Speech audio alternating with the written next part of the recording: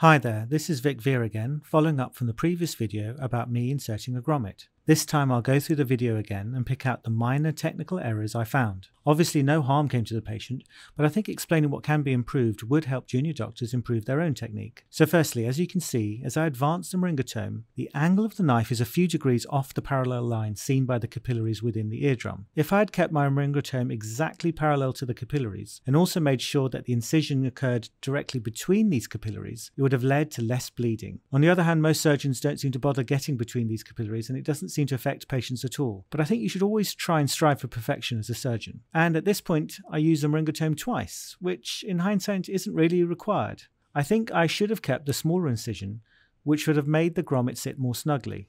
I think this is better because any bleeding that may be present would have been compressed by the tight fit. Also, there's less of a chance of the grommet coming out too early or getting infected. On saying this, however, I see lots of people making very large holes in the eardrum, and so again, I don't think this makes a difference to the patient at all. This last one may have been quite difficult for some people to see, but you will notice me accidentally grazing the skin with the crocodile forceps at the bottom of the ear canal. I've slowed this down for you so you can see it happening. Obviously, again, this did not make a bleed or any other problems, but again, I think it's worth keeping in mind. If you look at other people's videos like this one, you'll see surgeons causing bleeding of the ear canal. Personally, I think you really ought to practice not touching the ear canal at all in your operations. Again, this is not a major problem, and giving patients antibiotic drops after the operation will avoid the infection that might occur, and also stop the blood from clotting up and blocking the grommet. What I really want to get across from these two videos is that although grommets are considered very easy to insert, if you really scrutinize your performance, you'll see tiny errors which may not affect the outcome in any way, but I think are important to realize. The more you think about this, the better your outcomes will be and the better surgeon you will be. I hope you found this useful, and if you did, please like and subscribe.